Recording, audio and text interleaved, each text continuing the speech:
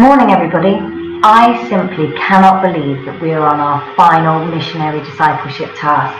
It seems so long ago that we started it, and I have to say myself and the other Lead Lay chaplains have been incredibly impressed with all of your entries and your dedication to being outward facing Christians. So this week, much like the last few weeks, we've been going through the gifts of the Holy Spirit. The Holy Spirit gives us this amazing gift of awe and wonder, and we use the term awesome. So it allows us to see things, be amazed by them, and then hopefully in turn be inspired by them. Take a look at a couple of these.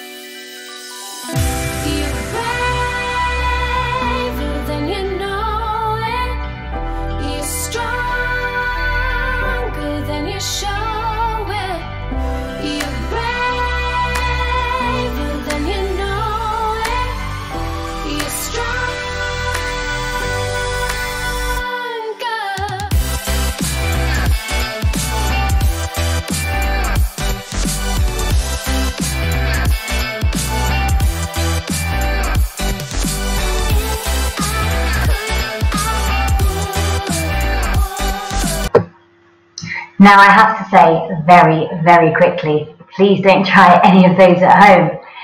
But the idea of watching somebody who is inspiring, who is awesome at what they're doing, hopefully that inspires us to do the same. The words and the lyrics in that video says, "You are stronger and braver than you know." And that's true. I simply want to say to you today, you are awesome. I think sometimes we get a bit muddled up when we hear the saying, we're made in the image and likeness of God. That doesn't mean we look like Him. It means that we have His attributes, we have His qualities. So above all things, you as a person are loving, you're kind, you're forgiving, you're compassionate. And sometimes I think we forget that we are these things. We focus on our negatives, perhaps what we're not the best at, or things that we struggle with. Your task this week is to tell everybody how you're awesome. If we hide away and don't show other people what we're good at or what our talents are, then we tell them that it's okay to hide their talents too, and we stop being inspired by others. What I'd like you to do this week is to sit in front of a mirror. When you look at your reflection, I want you to pretend it's God looking back at you. So instead of using the words that you would use to describe yourself, use the words that God would describe yourself, or describe you.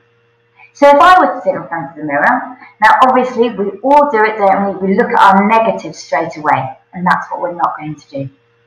We're going to think of the words that God would use to describe us.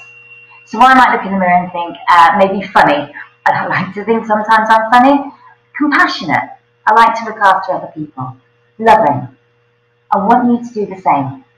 I'd like you to write down the words that God would describe you as, that makes you awesome. And I want you to send those words into your Lead Lay chaplains, and they will be featured on this week's 2:30 Hangout Club. And then you are, in turn, showing the entire world it's not a bad thing to look at yourself and see what you're good at and what your good qualities are. Because if we focus on them and not the negatives, then you allow other people to do the same. Okay guys, I hope you have fun doing this week's missionary discipleship task. I can't wait to see all the wonderful words you think God would use to describe you.